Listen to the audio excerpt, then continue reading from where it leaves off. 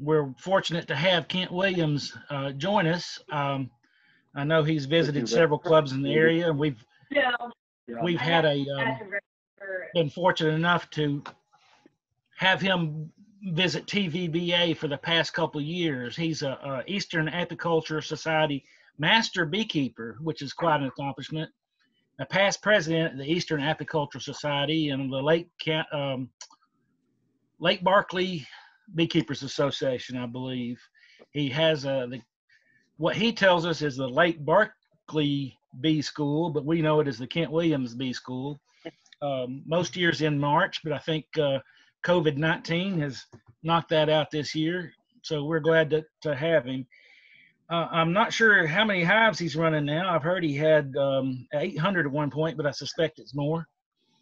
But anyway, we'll get started. And Kent's style is more or less just reactive. He likes questions. And Kent, I'll start us off with questions. We had some submitted, and we'll intersperse participants' questions as we go along. If you could do one thing different since you started beekeeping, one thing in beekeeping different, what would it be? I would have started younger. I mean, that's the short answer to that. I don't know, the one thing different. Maybe I would have focused a little bit more on a particular area of beekeeping rather than trying to do everything and trying to be a one-man band. I would have probably focused more and got more involved in cross-country pollination earlier in my beekeeping career rather than waiting. And I've done okay. I don't have any complaints in how my business has played out over the years, but I can see that it would have been to my advantage to have focused more on the business side of it once I learned how to keep bees alive and how to make more bees.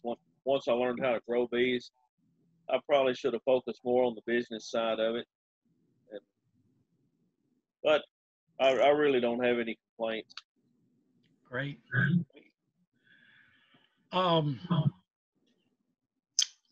Here's a question.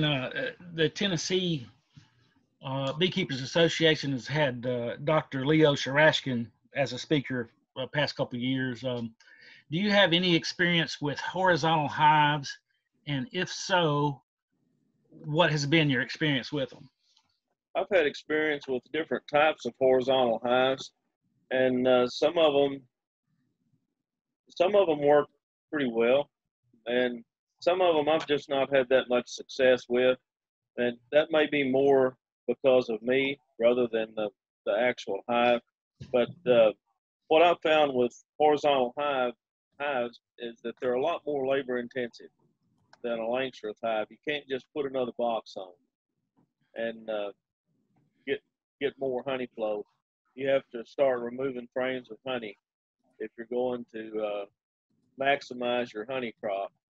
And I experimented 25 years ago, I guess, with at that time it was called a Russian coffin hive, and now they're just the long hives, long Langstroths, or whatever.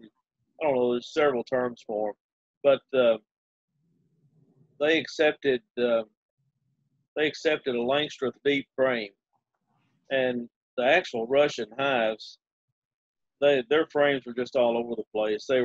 Everything was homemade, so one hive's frames wouldn't fit another hive, but with the Langstroth frames, you could use those in a coffin style hive, and maybe the hive might be 6 feet long, 7 feet long, and entrance on both ends. And the typical Russian hive, it had a follower board that you could put in there to block, to cut it in half, or that the bees could not travel from one end to the other.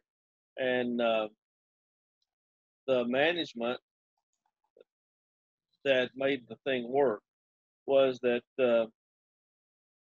you'd use it like use the follower board like you would a double screen, only it was less labor involved in it because you were leaving the queen on one end of the hive and putting bees and brood on the other end, and letting them raise a new queen. Each end had its own entrance, and let them raise a new queen. And so you'd have essentially a two queen hive, and that's how they typically how they requeen their hives years ago in Russia. And because they didn't have the industry there that we do as far as a beekeeping support system, but it worked pretty good for that purpose. But as far as honey production, the coffin hives were unhandy, I guess would be the best way to say it. And top bar hives, I had trouble with comb melting out of the top bar hives, and it probably was something I was doing wrong. But the tender comb would wind up just in a mess in the bottom of the hive, and it was probably my fault. But I was not very attentive to them because I had a lot of other Langstroth hives that I was having to manage at the same time, and they were kind of a novelty to me. And another beekeeper gave them to me, and they didn't want to hurt his feelings, so I put some bees in them, and they were interesting to say the least. But I never could make the top bar hive work to suit me. But the coffin hive, I could. It worked okay. It was just labor intensive to keep the honey out because they get honey bound just in a flash when a big honey flow came, and you had to keep the honey away from them. But yeah, I don't have anything bad to say about the horizontal hives. It's just that they don't suit the type of beekeeping that I do. They don't lend themselves well to moving across country and to moving the honey flows. Where I live, is if you want to make a living making honey with your bees, you have to move the bees to the honey flows, and the long hives don't lend themselves well to that. Do you, a follow up here is what proportion of your inventory, I guess she's referring to, would be the horizontal hives. Do you currently run any of those, or what you were talking about? No, I don't. I have some, but they don't have bees in them. I mean, I have them just for demonstration for people that come here to show them what the hive looks like and how you would set it up. Because we have people come here that's what they want to know. They want to know, how would I set up a top bar hive? How would I set up a long Langstroth hive? And I have some here just for demonstration, but I usually don't keep bees in them. Once in a while, I'll catch a swarm and put it in one, but I'm usually not quite that bored. You mentioned the Russian coffin hives. And do you have any experience with Russian bees? Oh yeah, yeah. When USDA started with the Russian bees, I kind of got into it a little bit, sort of midstream, and I had some pure Russian yards. I didn't work with USDA at all, but I did have some pure Russian yards and evaluated the Russian bees in 2002, 3, and 4, and 5. And out of those years, there was one year in particular that the Russians were really good. I really liked them, and I actually kept stock from that particular year and raised queens off of them. And I still have some queens that look a little bit like them, but they're not Russian at all. They just have the look of that particular queen. And the Russians would be a different color every year, it seemed like. And one year they were really nasty to work, and they discontinued that year. They discontinued that cross. But the other cross is the other 3 years that I had Russians. They weren't terribly productive where I live because it seemed like they were just a little out of sync with the honey flow with their brood production, because when the honey flow would stop, the queen would stop, and she wouldn't start again until the honey flow started again. Well, then by the time the hive brooded up, the honey flow would stop again, and they seemed to be just a little bit out of sync. But I moved the Russian bees that I had when I quit raising Russian when I quit with the pure Russian yards, uh, I kind of filtered those into the bees we had in Mississippi, and they actually worked really well in Mississippi. I mean, you think of a Russian bee as being a northern bee, but really the Russian bees work best where there's a steady honey flow, where there's kind of a slow build up that gets the queen started, and the honey flow don't quit for quite a while. And they work really well then. In Mississippi, they have a good honey flow from mid-March until mid-June, sometimes a little bit later, and then it quits, and everything pretty much just scorches. But when it quits, the bees quit, and they're not like Italians. They don't eat up everything that they've produced. So I actually would make more honey with Russians than I would with Italians in Mississippi. But it was just exactly the opposite in West Kentucky. So, you know, Russians are good bees in the right place. They're good bees anyway, but they work better in the right place. And it's all about the honey flow, honey and pollen flow with Russians.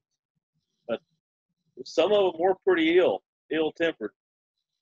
But there was at least 2 years out of the 4 that I raised them that they weren't that bad to work. They were okay.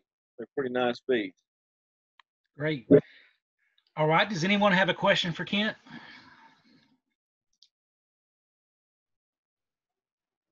I have a list of them here. Yeah, Did I hear someone? Go ahead. This is Howard Kerr. Again, I got a question for you. All right, Howard. Good to see you. What is your recommendation for people to treat as far as when the honey flow is over? What is your recommendation for treatment for varroa? For varroa? Yeah. Well, if the weather is hot, I'd rather not use formic acid unless you just use a flash treatment with it. You can use a flash treatment like a 2-day treatment just to knock the mites down, and that works pretty good with formic, and you usually don't lose much brood. It don't sterilize queen, or it don't hurt the queens as bad. But in the summertime, of course, with formic, with a flash treatment with formic, you can use that with honey super zone. But a thymol treatment works really good in the summer, but you don't need honey super zone. So after your honey flow, when you take your honey supers off, you can use thymol, and it works pretty good. But main thing that I recommend for treating mites is that not to use the same thing 2 times in a row. Treat for mites at least twice a year, and 3 times not too much, but use 3 different things. Yeah. So that you're not exposing the same genetic code of mites to the same chemical over and over and over. And I don't know, maybe it helps some by keeping them from developing a tolerance to the chemical. Maybe not, but it makes me feel better anyway. But in the spring, I like to use thymol once and formic acid once, and depending on if there's any capped brood in the hive. If there's capped brood in the hive, I don't use oxalic, because oxalic it's really good if there's no capped brood in the hive, but it don't do anything to the mites under the cappings. And even if you come back and treat once a week for 3 weeks, you're not getting any residual effect from the oxalic. So all the mites that come out from under the cappings for 6.5 days, they're still spreading viruses in the hive. So we're actually pretty good at killing mites. We got a lot of stuff that works fairly well on mites, but it's the viruses that they transmit into the hive that give us the real problems. And the key is getting as much of a total kill on the mites as possible. And if you don't have any capped brood in the hive, and you can manage that by caging the queen, and you can kind of manipulate that if you don't have a lot of hives to fool with. But if you don't have any capped brood in the hive, oxalic is a great treatment, and that's good treatment going into the fall or in the middle of the summer. for that matter. But I like to use 3 different things. For instance, thymol in the early spring, and then which I most of the time I use Apical Life Bar or Apiguard, one of the two, and then Formic in the summer, just as a flash treatment, and then in the fall either oxalic or Apa Bar, which is Amatraz. Amatraz, if I haven't gotten a good kill on the mites in the spring and summer, I'll use Amatraz in the fall because it's pretty harsh and it will kill the mites most of the time. But if I've gotten a pretty good kill spring and summer, then I'll use oxalic in the fall. I'll break the brood cycle and use oxalic in the fall. And that's just what I recommend to people. I try to use the least toxic things that I can, but when it comes down to it, I want to put something in there to kill mites. If there's mites in there, I want to kill them. Super. Had a question here. If you make a split, how do you keep the bees from leaving? The main thing when you're making a split, you want to make sure you have uncapped brood larvae in that split. Bees are more likely to stay with larvae than they are pupa. They don't have any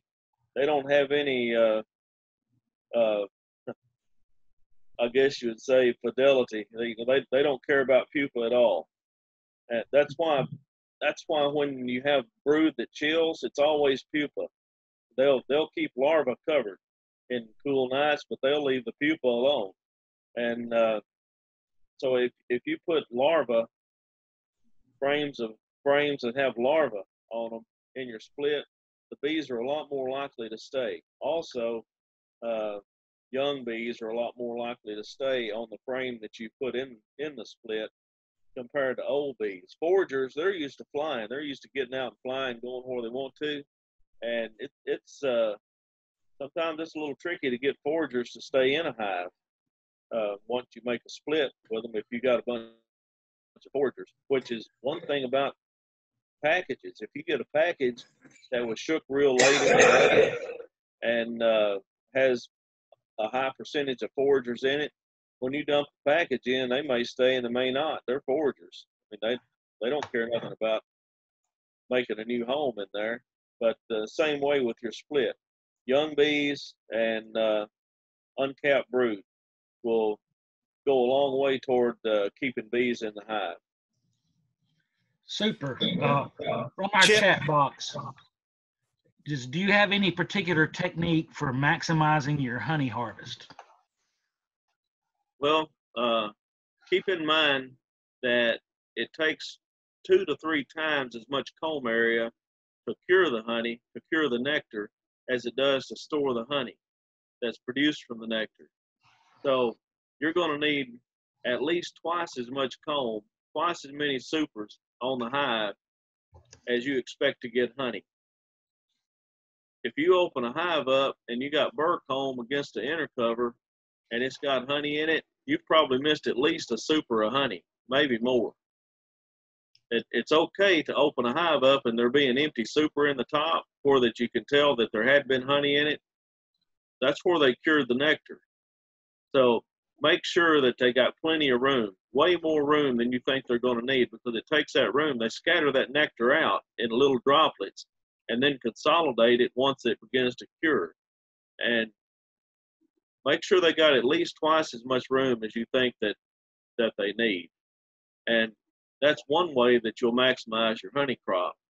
But other than that, you got to have healthy bees. You got to have a productive queen. You got to keep the queen laying. Don't ever let her stop. Once she starts laying in the spring, don't ever let her stop laying. If you have to feed her, feed her. If it takes a pollen sub to keep protein in the hive, whatever it takes, keep that queen laying if you can at all. If the queen quits laying and won't start back when you feed her, get another one. Because a $20 queen or $25 queen, that's not but 4 or 5 pounds of honey. So it's your money ahead by getting another queen and putting her in there, rather than letting one just kind of limp along through the summer and costing you a lot of honey production. But main thing is just healthy hive, good queen, and plenty of room. Super. I believe Jay Hesselworth had a question. All right. Hey, Kent. Hello, Jay. Meeting up at your place or your class? Yeah. Up at my place? Yeah. When are So, you going to do the next class up at your place? I always miss it every year. well, we were going to do it the 9th, 10th, and 11th of April this year. But the powers that be decided that we weren't going to do it 9th, 10th, and 11th. Yeah, that was the honey convention and everything got screwed up this year. I know. You know, I tell people that I've lived in Cuba all my life, but I never identified much with the plight of the actual Cuban islanders until now. You know, I feel kind of put upon. But the next class, we're considering having a class in the fall, probably in September, and it will just be either a 1 or 2 day thing, and it'll be kind of a miniature of what we do in April. And we'll still do queen rearing and hands-on stuff, hive inspections, things like that. But September, we'll still have a lot of bees here on the farm, so it'd be a good time to come. But if just keep watching the Lake Barkley Facebook page, it'll have something on it when we're going to have it. And we'll eat. We'll also eat. That's the main thing. Always got to eat. Do we have another question for Kent? Hey, this is Stuart Ledford. Yeah. Good to see you, Kent. You Looking too, good. Stuart. Yeah, man. I had something happen this year I've never seen before. I think I know what it is. Had good splits this year. I knew this queen, put her in a nook, felt good about our resources, and didn't pay any attention. Came back later to put her in a regular hive and build her up a little bit. And I witnessed some robin, but once I got in there, the eggs were black and dry, and it looked like some aggressive behavior on the cat brood, like they were pulling out pupa, and I assumed it was robin, but I've never seen black eggs, and that was kind of alarming. I didn't see any breakdown, so this is not larva. It was the actual egg was black and dry. Yeah, that's unusual to see a black egg. I mean, it could be a fungus causing that. It was a whole frame of them. It could be associated with black queen cell virus also. It could be kind of an offshoot of that. But I mean, that affected the egg stage instead of the pupal stage, and it wasn't in a queen cell, it was in eggs. But you just don't usually see black larva, or if it's black larva, it's really dried out, and then maybe that's what happened to the eggs. Maybe they died and the bees didn't cover them, and they died and got really dry, and the bees didn't remove them. For some reason, they should have been removing those eggs. That's what would kind of make me wonder what was going on if they were not removing those eggs, but they were trying to maybe remove the pupa. I don't know. There's something going on there that. I mean, the catch-all now is you say, well, that was a virus. That's real comforting, how do you recognize it? Well, you got black eggs and the bees are removing them. But well, I didn't know if robbers got aggressive and attacked, more than stole the resources, if they attacked the brood cycle. I didn't know. Sometimes they do, yeah. Sometimes bees will get really aggressive like that, and it's not common. I mean, what you saw was something really out of the ordinary. Okay, thank you, sir. That gives me something to ask people when I talk to people that I go to with questions. I'm always looking for something that will keep them awake at night. You know. That's a good one then. Thank you, sir. Good to see you. Yeah, you too. Great. Our chat box is filling up here, so let's hit a few questions from the chat box. What proportion of your income is from bee sales, honey sales, and commercial leasing? I guess that's pollination. I'm not sure. Pollination. Yeah. Well, we make and God, I don't really have any secrets about anything that we do, but we make roughly $150 per colony from pollination each year, and I mean that's the profit margin. It's about $150 per colony. Then when the bees come back from California, we make another $150 per colony selling bees, selling nukes and packages off of those bees that come back from almond pollination. And we also make roughly the same amount from honey production. So as the simplest way to put it is, it's usually it's pretty close to a 1/3 split. We make about 1/3 of our income from live bee sales.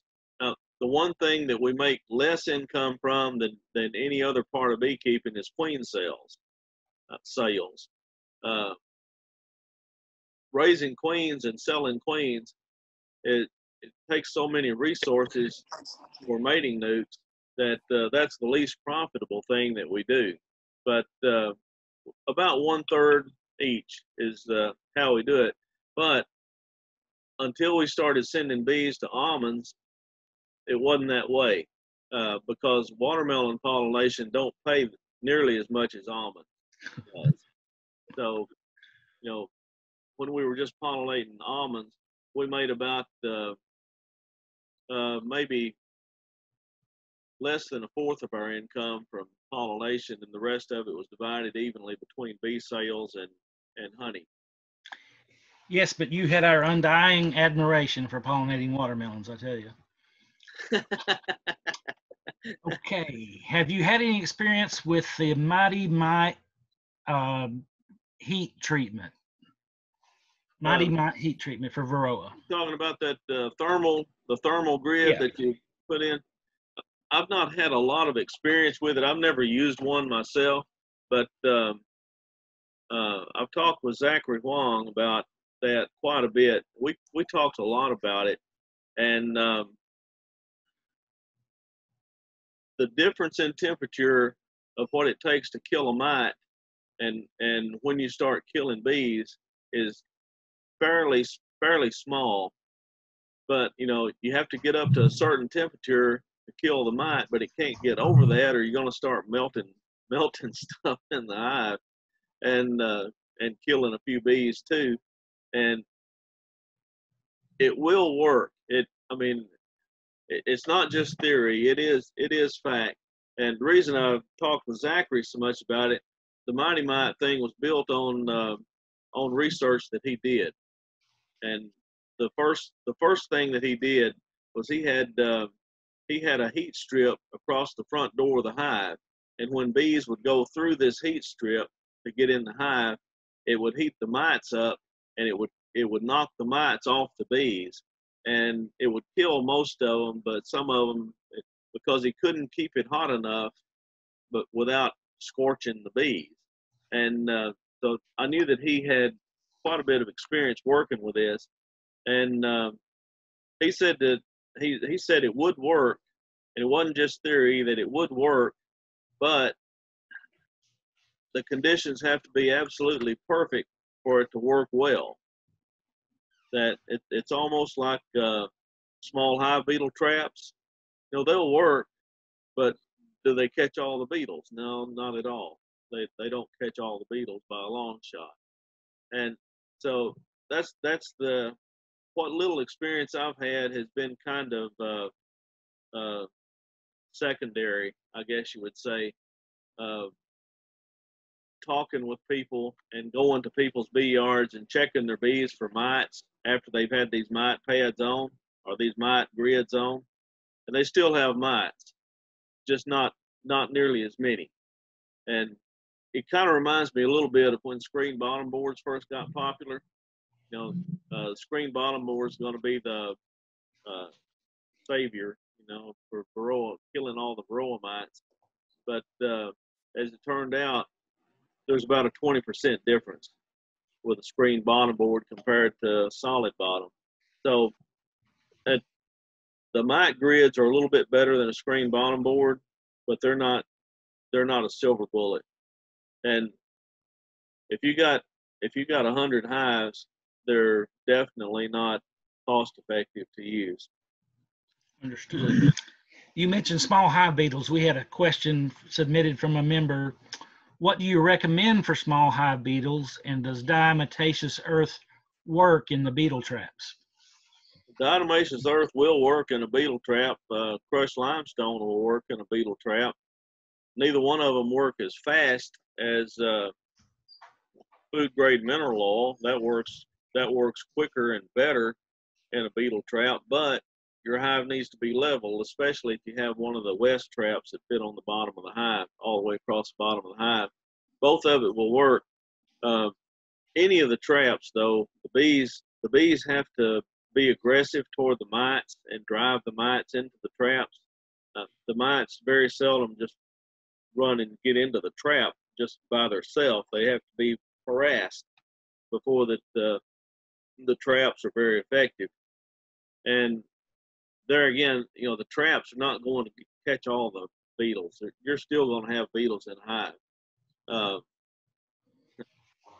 It's awful to say, but the most effective beetle traps are the ones that aren't legal.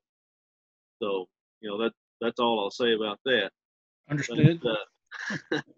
But, queen right hive. Keep your hive queen right, and put some kind of ground treatment on to keep beetles from coming back out of the ground and going back into, you know, keep new beetles, new generations from coming out of the ground. We don't really have that much problem with our bees with beetles because we move our bees a lot. If you move your bees 2 or 3 times a year, a couple of times a year, you won't have that big of a problem with beetles because you're leaving the problem in the ground where they were. And that first flush of beetles, if you keep your hives queen right, that first flush of beetles very seldom destroys a hive. So it's those subsequent generations that come out and start laying eggs all at the same time in a hive that do all the damage. And when you move your hive, you leave that behind you. So, you know, if you move your hives, you won't have that big of a deal. But I understand that everybody don't move their hives around too. You need something to knock those beetles down, and that's where the ground treatment comes into play. Diatomaceous earth works for small scale. You can use crushed limestone for a little bit larger scale. You can spray the ground with Guard Star for an even larger scale. But anytime you get a lot of ground moisture, like rain, a lot of rain, it's going to leach all of that out. You have to reapply it. So the best treatment for a hive beetle is a hive tool. Oh, let's see. What are the consequences if the bees start backfilling the brood chamber with nectar at this time of year? The consequence is supersedure. You'll have a hive that either swarms or supersedes or possibly just absconds. When the queen runs out of places to lay eggs, the bees are going to perceive her as being a poor queen, not doing her job, not doing what she's supposed to be doing at the right time of year, and they're going to supersede her. Even if they don't have anything to supersede her with, they'll still try to supersede the queen. They'll go through with killing her and trying to make a new queen, even if there's not anything they can make one with. It's just you know, the instinct is so strong that they're going to do that.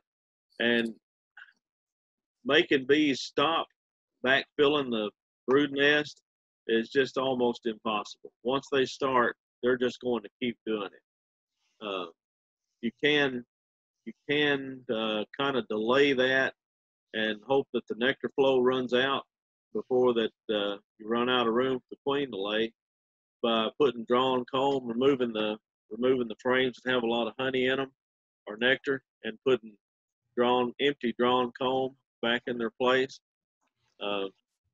In extreme circumstances, if you just cannot make them quit putting nectar in the brood nest, you can put your supers on the bottom and put your brood nest on top of the hive. I mean, that sounds crazy, but once the bees get used to dumping the nectar as soon as they come in the front door and putting it right there close to the front door, they're not going to stop.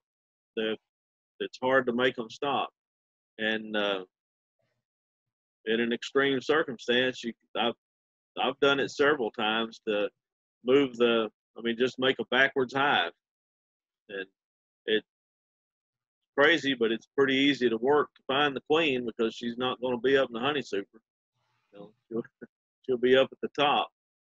But if they push the queen out of the brood nest up into the honey supers, they'll wind up killing her most of the time. Okay. Ruth Ann, did you have a question? People are tired of hearing me.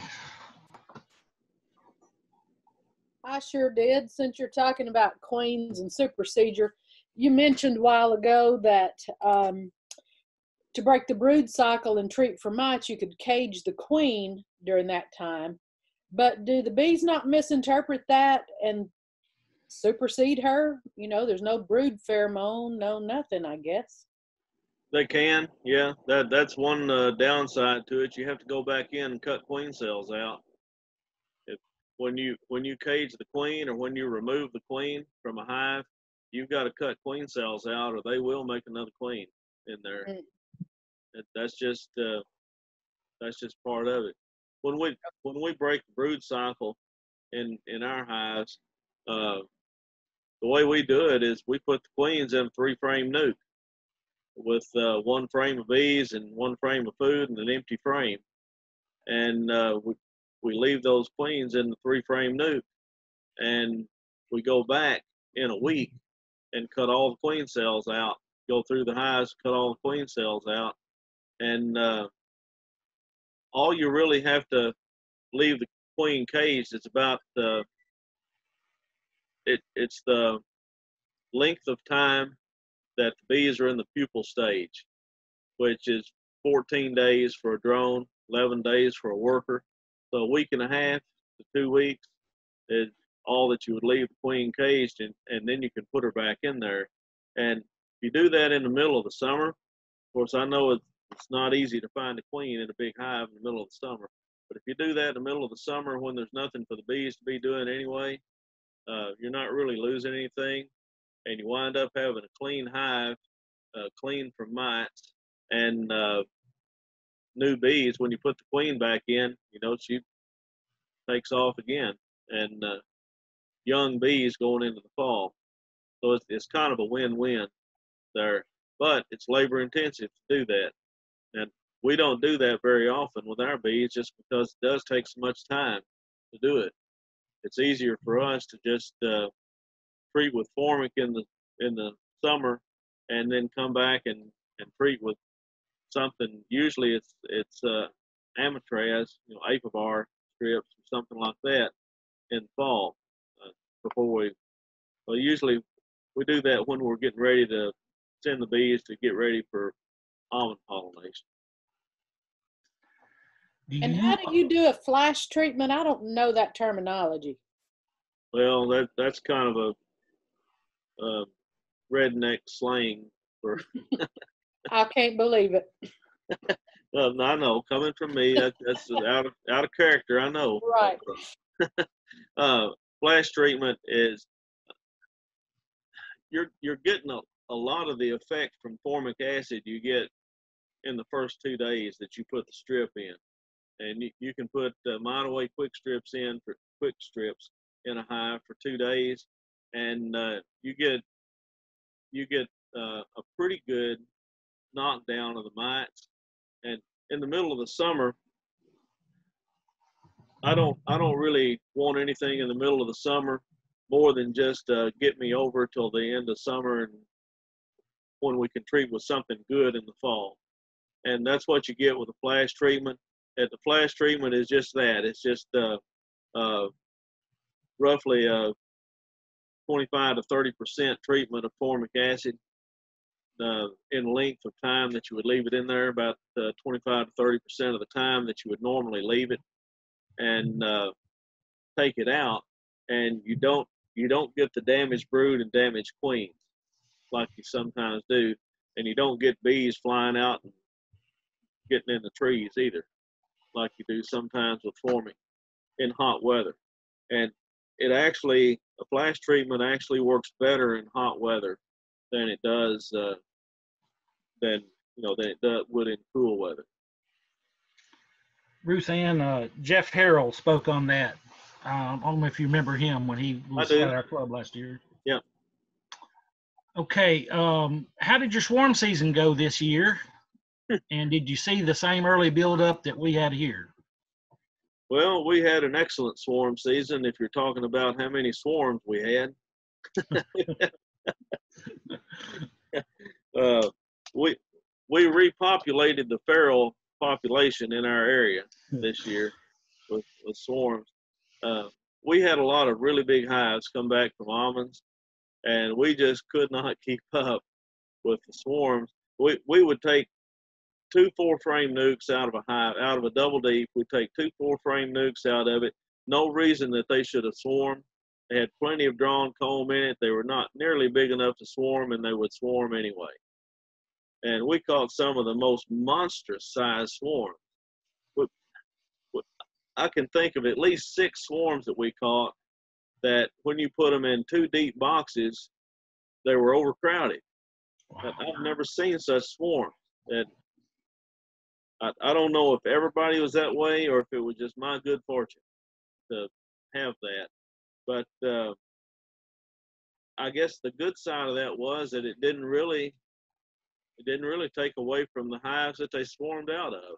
That we didn't really lose that many hives from swarming, and we gained a lot of hives. We gained probably 45 hives from our bees. That was bees. I've heard a lot of people say, "Well, I caught 15 swarms, but none of them were from my bees." Well, we caught about 45, and every one of them was from our bees. Because we would be standing out in the middle of the bee yard, because there's 280 hives out there. We'd be standing out in the middle of the bee yard saying, "There went one, and that one over there is about to swarm." The funny part of it is that swarms tend to go to the same places over and over and over. And there was one plum tree that is in a little miniature fruit orchard that we have behind our house, that I told my wife that plum tree was the most valuable bush that we had in our garden, because it had produced at least 11 swarms that lit in that plum tree. And it's about maybe 10 feet high at the tallest, and it kind of spreads out. They were easy to catch, and I caught them and put them in nuke boxes, and they wound up being sold as nukes eventually. That was a very productive little plum tree. We had 5 other trees that every swarm we caught come from one of those 6 trees. Outstanding. It's one word for it, I guess. If anybody asks me to speak on how to keep bees from swarming, that'll be a pretty short speech. Don't listen to me, whatever you do. Mine swarmed prolifically this year. But I've talked to other beekeepers in our area, and everybody has experienced a pretty big swarming season this year. I'm no exception either. Do you have any experience with instrumental insemination? I have enough experience with instrumental insemination to know that I am not any good at it. Yeah, I have had some experience with it, and I know some guys that are really good at instrumental insemination, and they tried to teach me how to do it, and they left here needing a therapist. But I just was not a good student at it. I've got the equipment for it, but I think maybe the whole time that I'm doing it, I'm thinking they do this on their own way better than I do it, and I'm just not that. I guess I'm not that invested in it. Would be the best way to say it. I can see the benefit in it though. Super. Super. Do we have another question from our audience?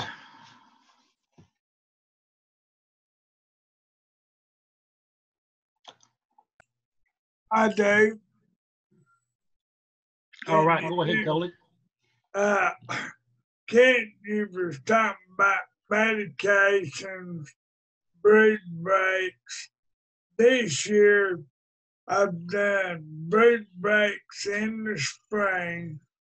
I let them raise their own queen in the parent colony, put the old queen over into a nook or a split.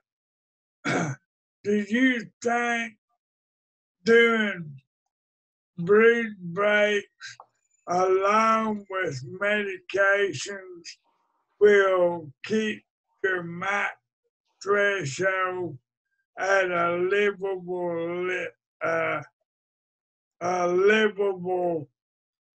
downside? I think, yeah, I think it would. You know, a limited medication and brood breaks. I think the brood break is more beneficial than it seems like it would be. I mean, it just on the surface of it, it looks like a brood break might help a little bit, but you know, it's not that big of a deal. But actually, a brood break makes a pretty big difference in not just in mites, but also in virus transmission, because you're stopping the host. And bacterial diseases, you stop the host, and the pest kind of stops too. You know, if it's real persistent. So the brood break makes a pretty big difference. And then using some medication on top of that, it's a pretty good mite control and virus control plan. Right. As of right now, I'm doing brood breaks, April virus strip, and then in the fall when the brood cycles down, I'm treating with oxalic acid November once a month, in November, December, January, and February. What do you think?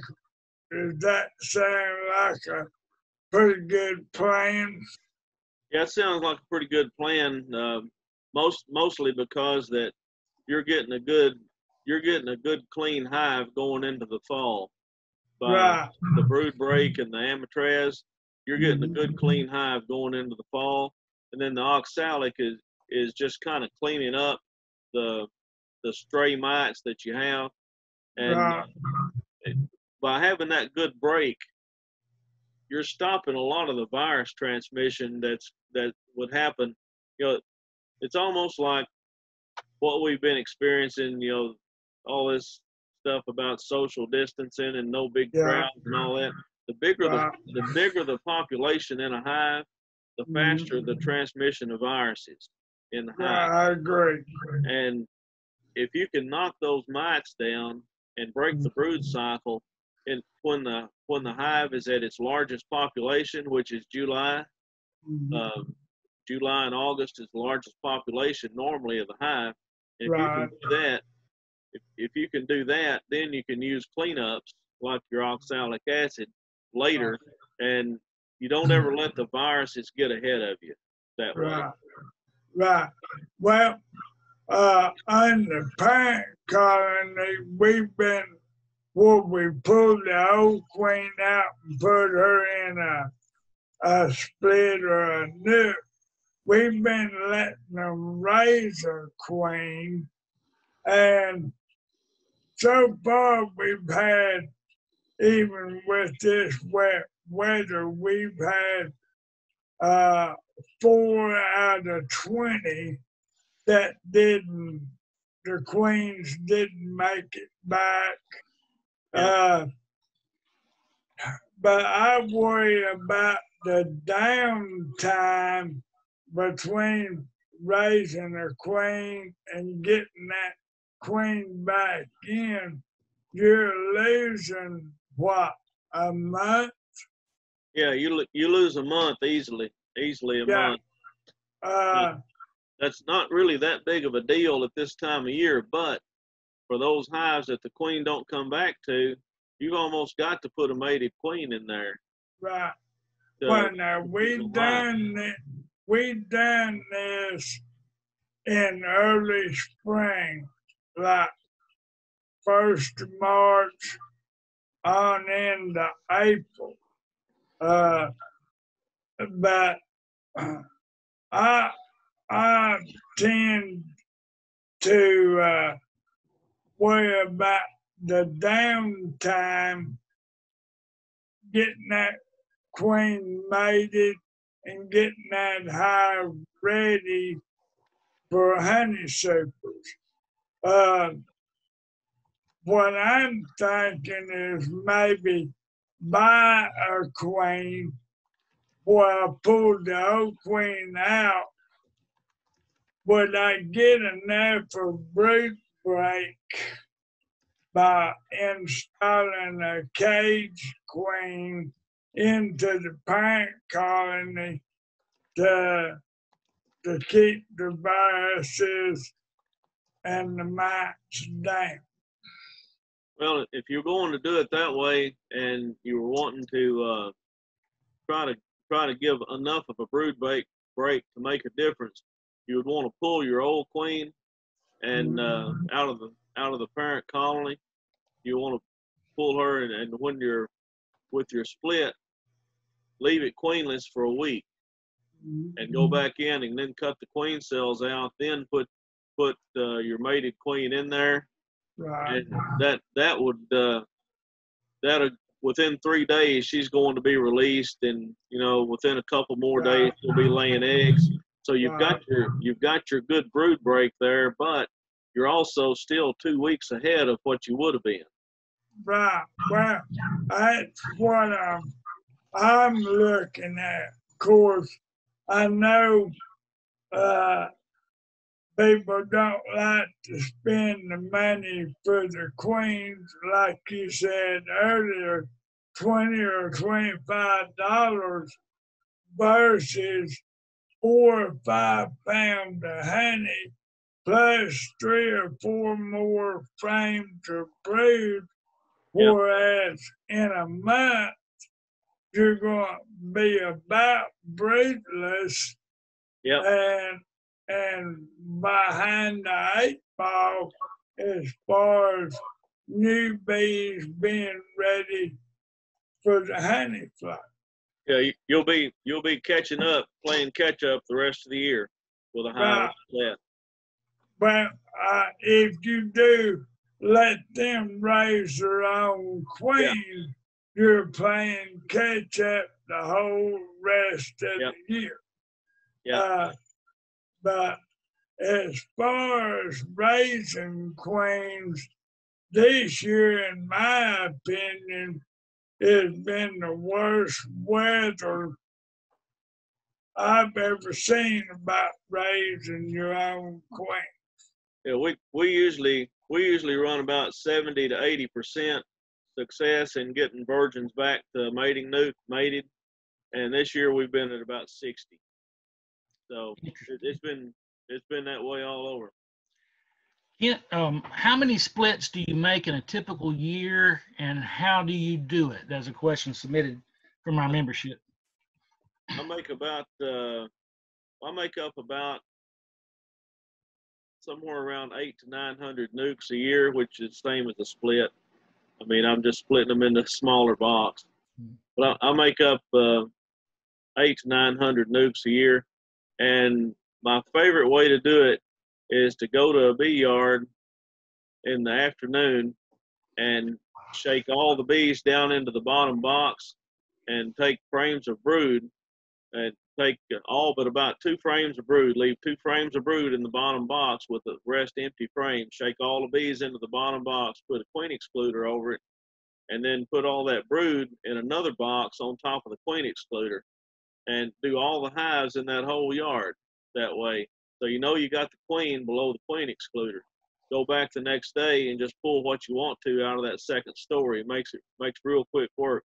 It makes a really bad job that first evening, first afternoon. I mean, they're going to hate you or they're going to treat you really mean. But the next day it's really simple and goes really fast. And you don't have to look for the queen that way.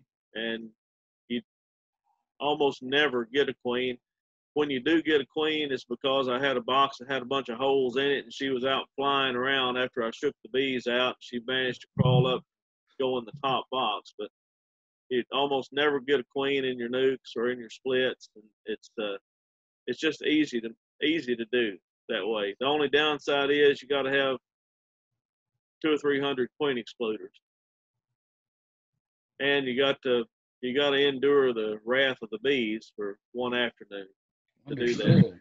Understood. But it's not really that much trouble to make 150, 180 splits in a day doing it that way. Spend one afternoon shaking them down. The next next morning you spend making up, just pulling the frames out, putting them in the box, and then that afternoon you go to a different bee yard and shake another bee yard down. I think that's something I'm going to employ this week. I've got a Ginger or Mary Ann question for you here. All right. I like them both.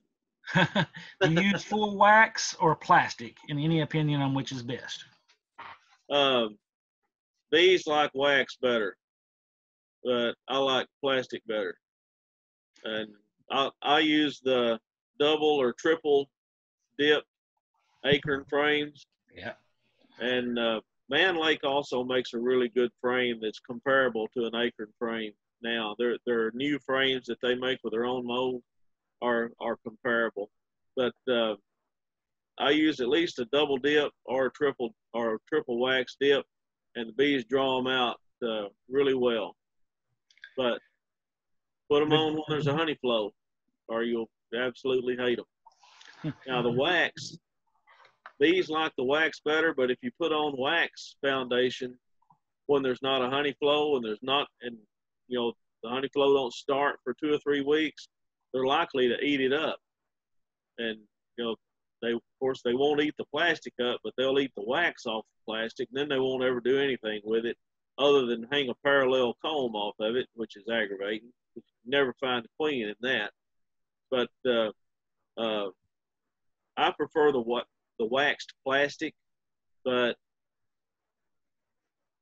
if you just have a few hives, just use beeswax foundation, ripple wired foundation, cross wire it where to stay in there straight. I mean, if you don't have, until you get 50 or 60 hives, I'd recommend just use the wax foundation. The bees like it better. Okay.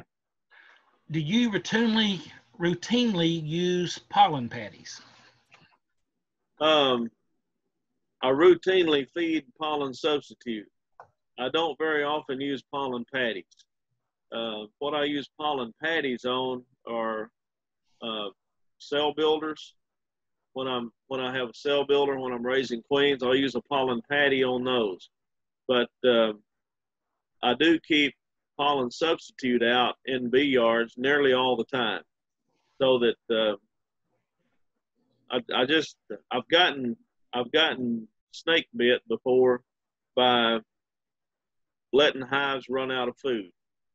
either letting them run out of syrup or letting them run out of protein.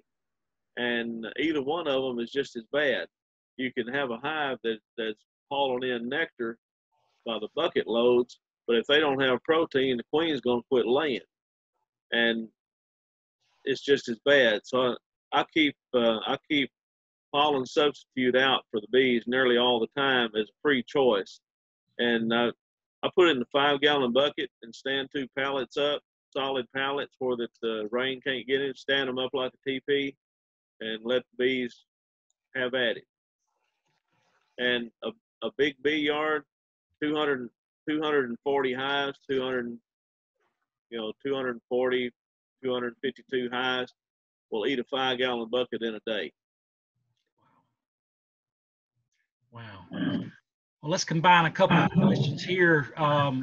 Anything wrong with setting up some mating nukes next to a queen breeder, just for the quantity and quality of the drones in the area?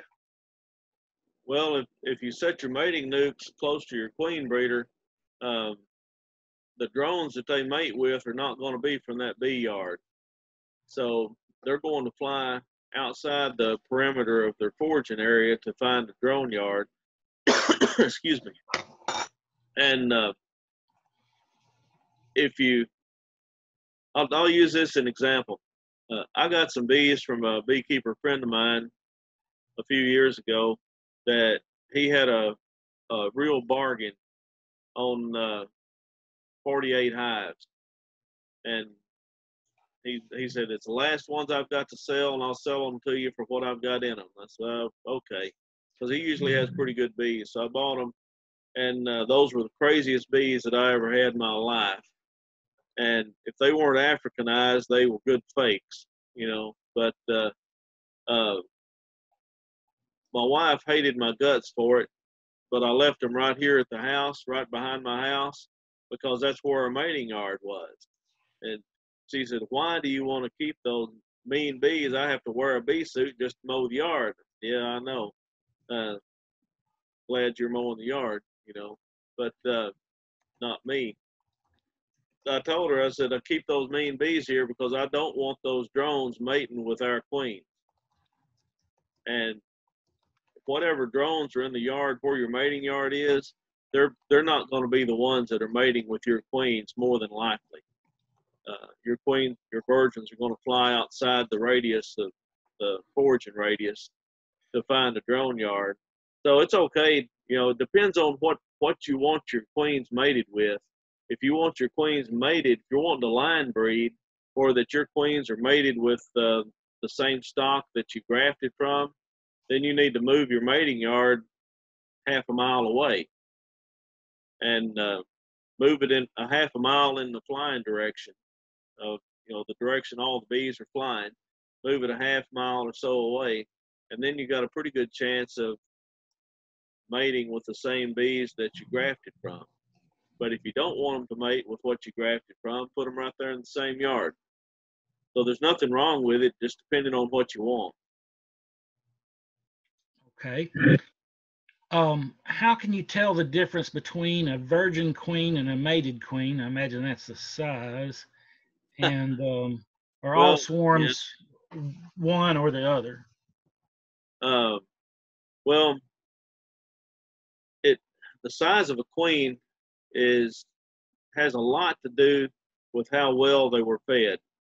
And if a cell builder is fed really well, or if the bees have really fed that queen larva really well, when she comes out as a virgin, when she emerges as a virgin, her abdomen may be almost as big or may be as big as some mated queen.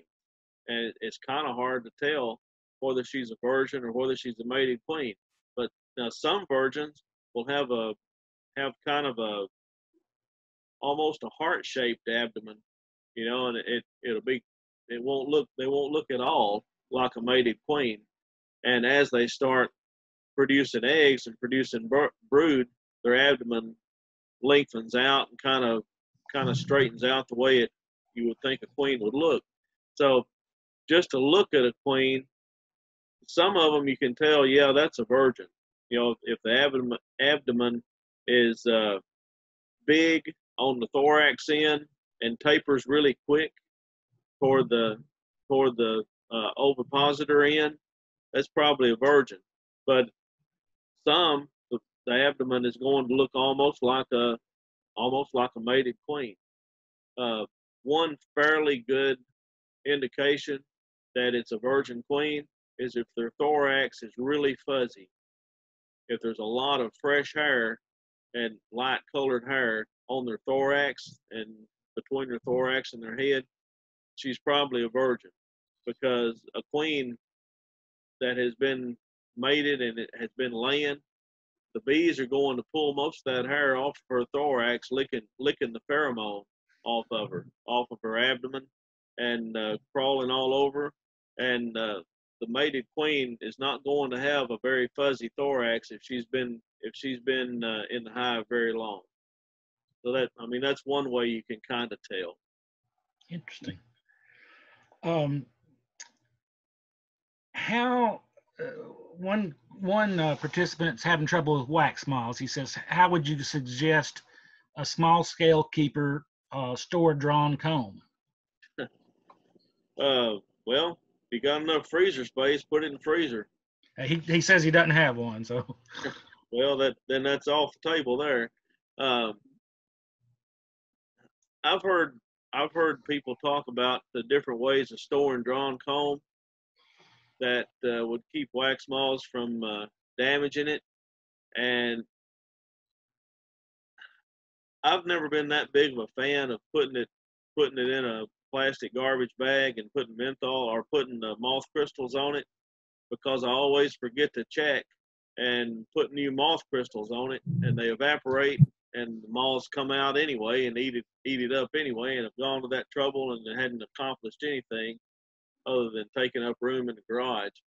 But one method that a beekeeper in my area uses, and he's does pretty good at keeping wax moths out of his comb, is that he takes a bug light and he stores his comb in a little shed that he's got, and he hung some black plastic up to make it dark around where he stored his comb, which is counterintuitive. I mean, you don't want it dark where wax moths can get in there, because that's what they like.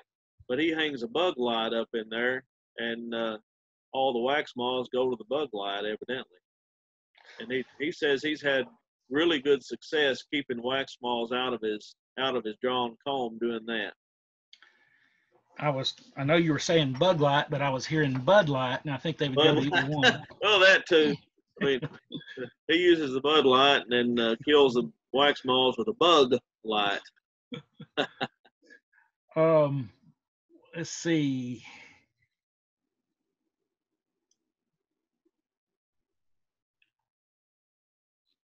Anyone else?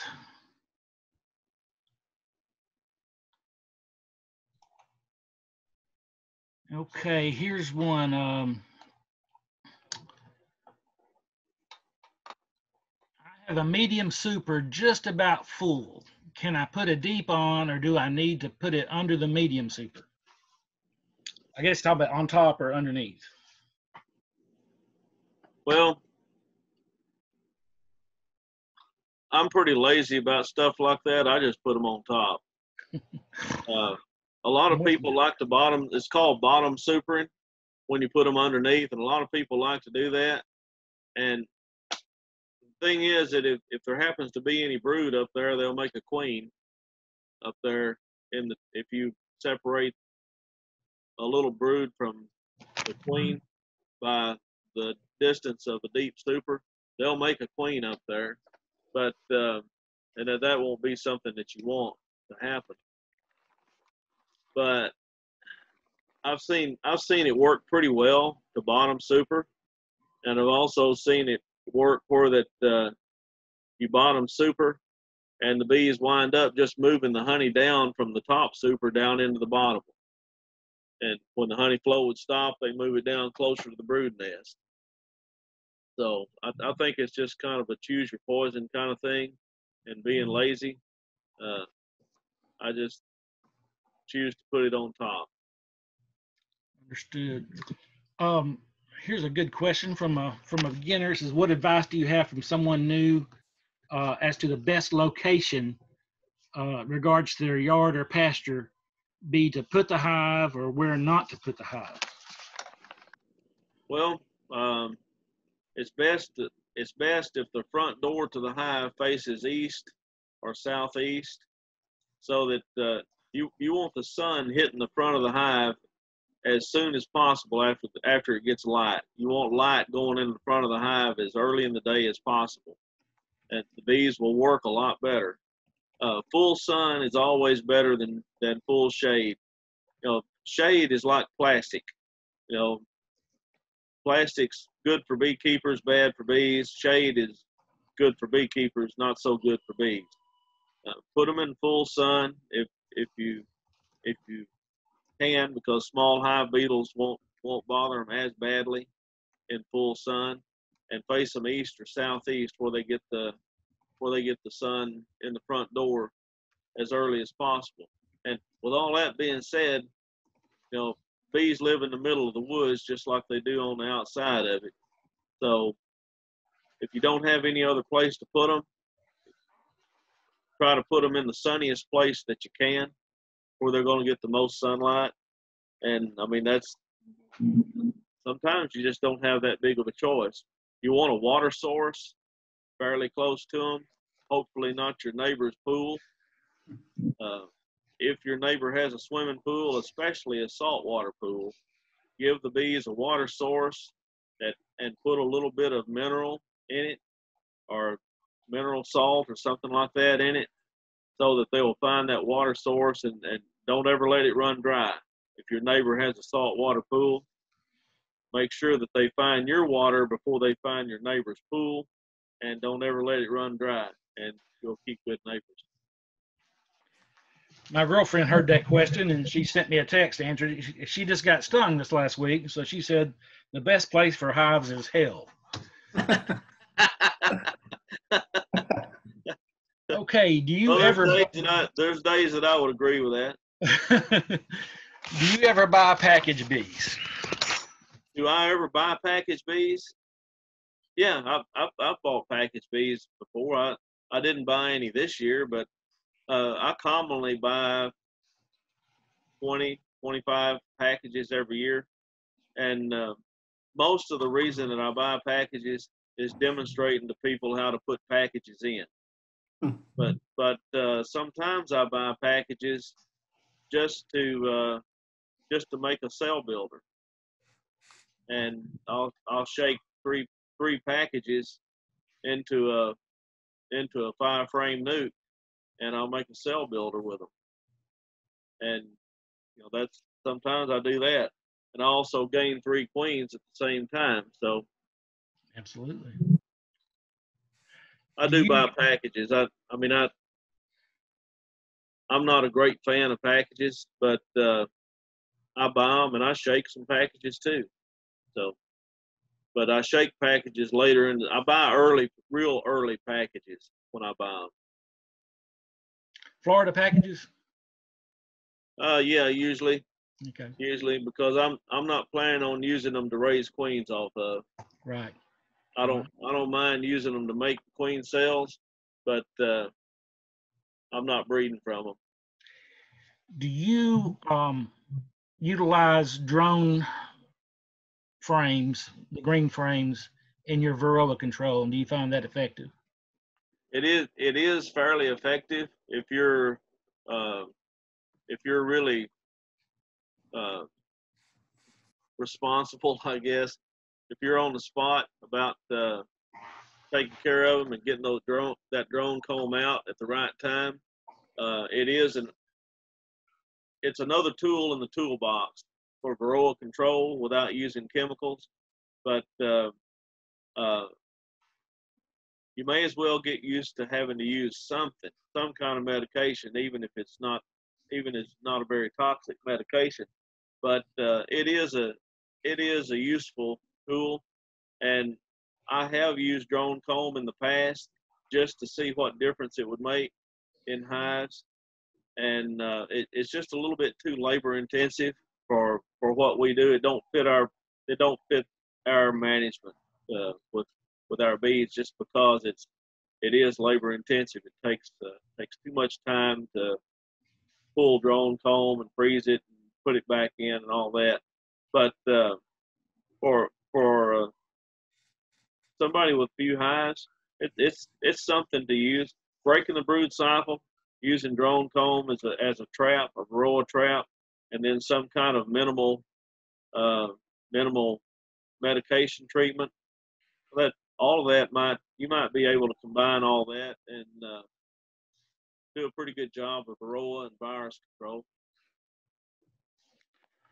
Here's another question from our membership. What kind of protection do you use when you work with your bees? I believe they're talking about gloves and personal protection equipment. Well, it depends on what I'm doing. If I'm shaking bees down in the afternoon to make nukes the next morning, I use a full suit. And if you want to go to the bee yard and have the least chance of getting stung, regardless of what you're doing with your bees, get a pair of gum boots or rubber boots and a full bee suit, and put your boots on over your bee suit, and wear a pair of rubber gloves, and the kind that you can actually feel through, and pull your suit up over the gloves and tie it down on your gloves. And not much chance you're not going to get really lit up like you would if they get up inside your veil or something. And they're not going to get up your breeches leg, which is very unnerving. But that if I'm shaking bees down to make nukes the next morning, that's what I'm wearing. I'm wearing rubber gloves, full suit, gum boots, and I go back the next day, and most of the time I'll just have on a jacket, a bee jacket with a hooded veil on it, and most of the time I don't even wear gloves the second day when I go back, when I'm just pulling the frames to put in nuke boxes, because I'm also usually handling queens, and I don't need gloves on. But you've got a whole different class of bees and a whole different situation on that next morning versus when you're shaking all the bees down. And you don't need that much protective gear. But I have a full suit and I have a jacket, and if I'm grafting queens or checking mating nukes, a lot of times I won't wear any veil. And so if I wear a veil at all, it's just a hat with a bug veil over it. But you need to understand what you're doing in the bees to know whether or not you're going to need a lot of protective gear or not. There's no way I would wear just a veil and shorts and a t-shirt with no gloves or anything like that, shaking bees down to make nukes. So that wouldn't be a good thing to do. Super. Okay, do we have any more questions from the audience here before we wrap things up?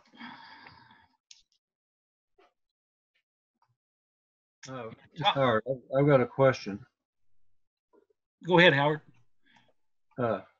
Kent.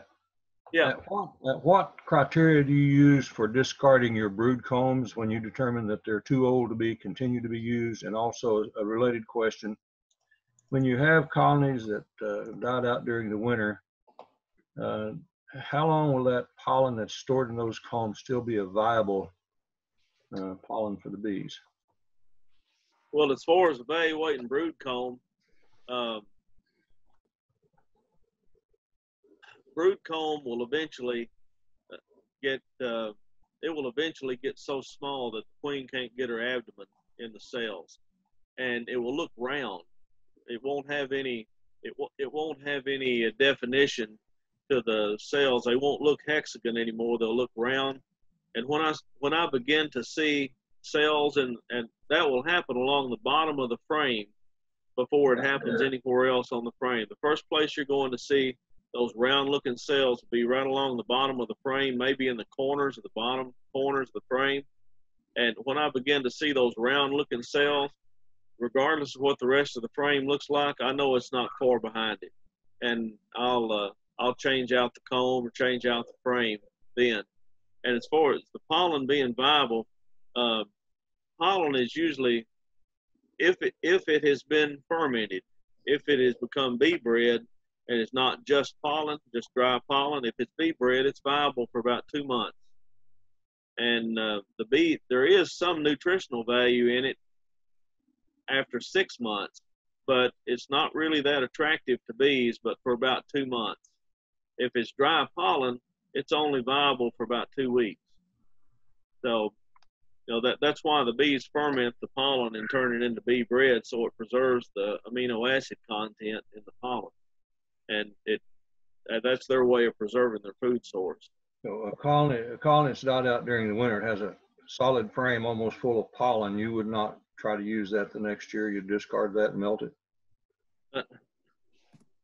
I'm real cheap, so I would nearly always try to use it, and I'll nearly always wish that I hadn't. Because the bees just don't use it. It's almost like they'd rather starve as to eat the stuff. Yeah. Okay, Tom I think Tom went ahead and put the poll up. We had some questions there. Next month, we're bringing Dr. Samuel Ramsey in, and Kent will invite you to that if you'd like to attend. Yeah, I would. I like Samuel Ramsey. He's one of the best presentations I've ever seen in my life, beekeeping wise. He gave, and it was a game changer, real game changer. Well, super. We're going to have him on the 14th at 7 p.m. Eastern time. And August is to be determined. We're trying to continue our scale of top-notch talent like Mr. Williams and Ms. Trimboli, and do the best we can there. Is there any final questions for Kent before we go? Richard? Okay. Overwintering your nukes, Kent, what's your setup? 1 deep, 2 deeps, deep and a medium? If I'm overwintering a nuke, I just overwinter a 5-frame nuke that's full of bees, and I stack them up right next to one another, and where that they share heat between the nuke walls, and I make sure there's a windbreak all the way around them, and I'll set a bale of straw or a bale of hay or something like that directly on top of them, and they overwinter just as good as a 10-frame single will. Do you employ any of the Mike Palmer resource nukes? Yeah. He has a really nice system for stacking his nukes up and putting insulation around them.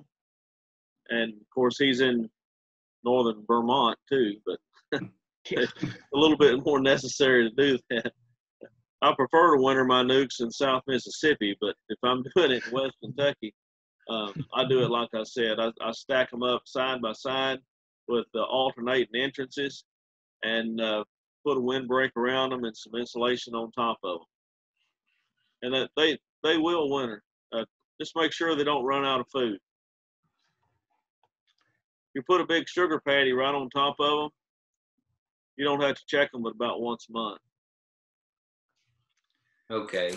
Yeah, I found myself with a dozen or so nukes that I think I'm not going to be able to get into 8-frame or 10-frame hives before winter time, and I'm starting to think about how to get them through. Yeah. And well, you're ahead of the game, because this is about the time of year that you need to start thinking about winter.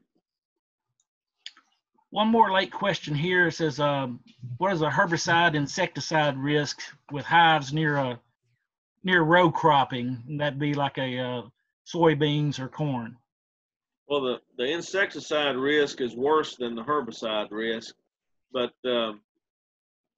where I live, it's common practice now to use an aerial application of an insecticide and fungicide on corn when corn is in the silk stage. And it's pretty hazardous to have your bees sitting next to a cornfield because there's no way to limit the drift with aerial application. It's just going to happen.